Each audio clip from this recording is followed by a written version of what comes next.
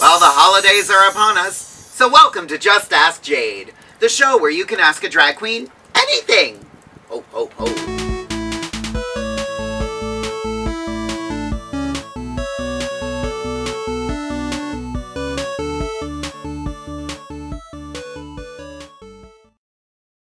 Hi everyone, it's that time again for Just Ask Jade.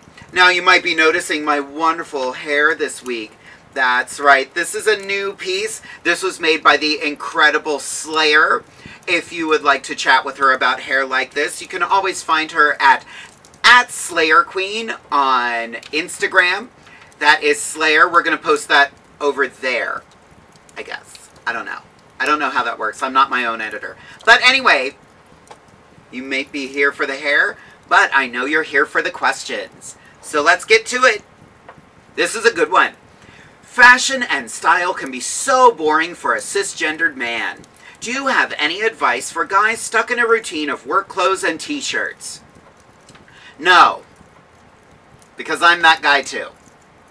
When I'm not at work, I literally lounge around in gym shorts and a t-shirt. Every once in a while, like,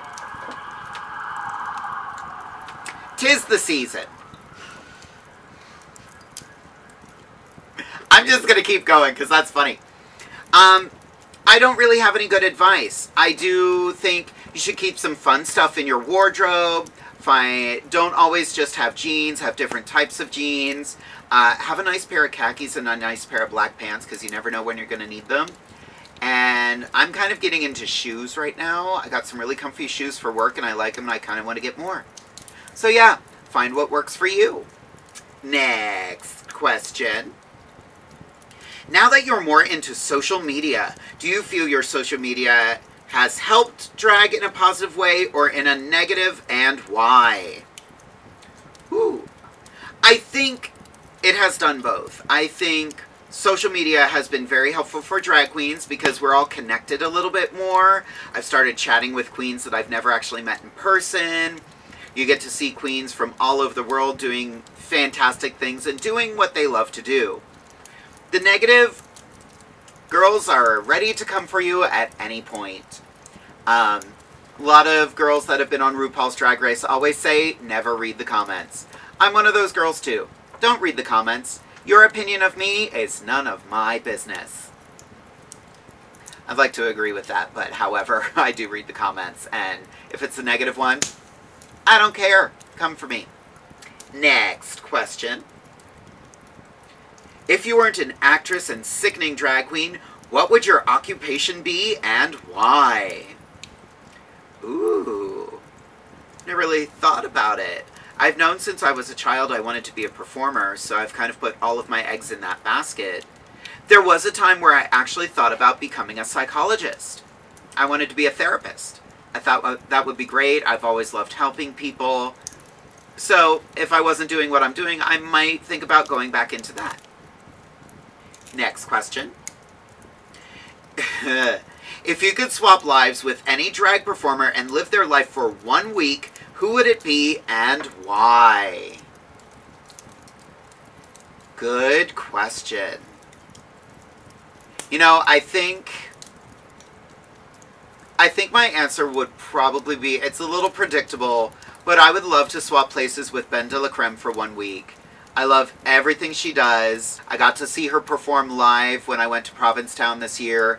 She's just remarkable, and I want to pop inside her brain for a little while. I also want to pop inside Katya's head for a little while just to see if it's as ridiculous as I think it is. There we go, 2 answers. And our final question this time. Who is one performer you are dying to work with and one that you won't work with again? One performer I'm dying to work with.